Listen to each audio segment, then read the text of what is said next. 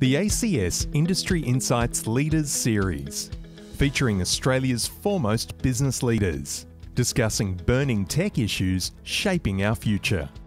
Innovation in the digital economy. What's the old saying? Necessity is the mother of invention, right? And you're seeing many small businesses doing some phenomenal things to pivot, innovate, and change the orientation. I've also seen small companies that were nimble, are innovative in and of themselves, and have been able to move rapidly to put themselves at the front of the new economy. So many failed projects failed simply because of a change of people, a change of focus, not because it was not able to be done. And it's very easy to come into something half done and declare it crap and let it go. I do think the single most important thing that Aussie startups need is we need other successful Aussie startups. Be customer-led in a changing world. You're asking the wrong question about how would I use technology to disrupt you. The only way that technology works is to actually solve customer pain points. So what I would do is I'd come and look at where are customers most in pain when they deal with you as a company. How do we continue to interact with our customers in a new digital way that is going to create a differentiating edge moving forward? Think about the customer. Put the customer at the center of what you're building. Test it. See what they think. Change it. See what they think. Change it again. So the whole point here is the days of creating monolithic products are over. Get buy-in from a company board.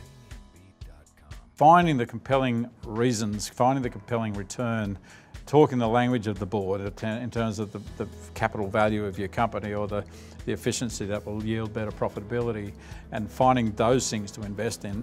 If you're going to take something that's quite bold and ambitious around technology and innovation, it's a step process. Startling boards and surprising them, or doing things that are have high risk and haven't had a lot of taking people through that process, can typically be very difficult for boards to jump into. And good boards never want to become managers or interfere and step into the role of the chief executive and the management team. And so you want to play that role carefully to ensure that what you're giving them is enough confidence to back the management team. Prepare for skills in the future of work. We've all seen great ideas with the wrong people turn into nothing, but average ideas with exceptional people turn into global rock stars. Thinking about those essential skills that we need young people to have.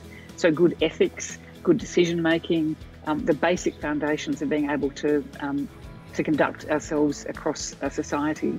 And then understanding where technology and understanding digital capability sits and how we get that learning. Every industry is becoming digital, every industry. And so I think there's going to be a talent shortage for a long time to come. Become an expert. I think that's the biggest thing I'd say, is become an expert. Don't be inquisitive, compare yourself to the best. Don't just cruise along, don't just be good enough. Discover what an ACS membership can do for you. Find out more.